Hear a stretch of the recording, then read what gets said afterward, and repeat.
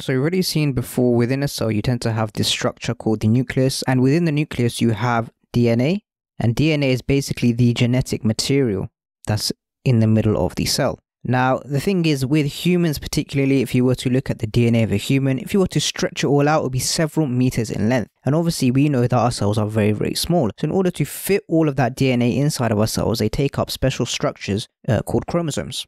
Essentially, chromosomes are made up of these DNA molecules. So each of these you can think of as a DNA molecule. And the whole thing is wound up into this structure called a chromosome. And what we can also say is, if you break it down further, each section of this, so you can break this down into several sections, and one section would be called a gene. And the way we break down a gene essentially is, if we take a group of these DNA molecules, they contain the instructions to build a protein. So what that means essentially is your DNA tells you how to create proteins, and each different type of protein that you make, those instructions are called genes, and it's all tightly wound up into this structure called a chromosome. And actually what we should know is that we tend to have our chromosomes in pairs. So you might have a chromosome like this, and you would have to have a pair here like this. So in humans particularly, we say we have 23 pairs of chromosomes. And the reason why we refer to these chromosomes in pairs is essentially where they actually come from. So actually, the total we have is 46 chromosomes, but we have 23 from our father and 23 from our mother. So the idea is, when the sperm cell fertilizes the egg cell, you have 23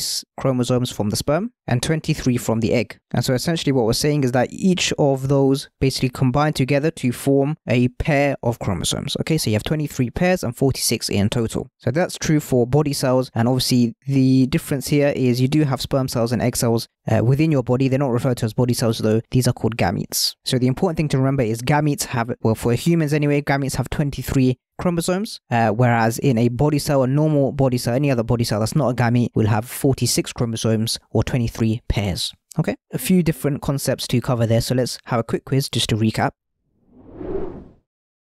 Okay, so here's some questions for you to have a go at. Feel free to pause the video and have a go, and then come back to go through the answers. So question 1, where is the genetic material located in an animal cell? Well, we should all know that that is located in the nucleus, and we can be a bit more specific with how is that genetic material actually stored. So that's question 2. So DNA is actually stored in structures called chromosomes. So that's what we mentioned. So it's tightly wound structures called chromosomes, and the chromosomes themselves can be split up into different instructions for proteins, and those are called genes. Okay, how many pairs of chromosomes are in a body cell? Well, you have 23 pairs or 46 individual chromosomes.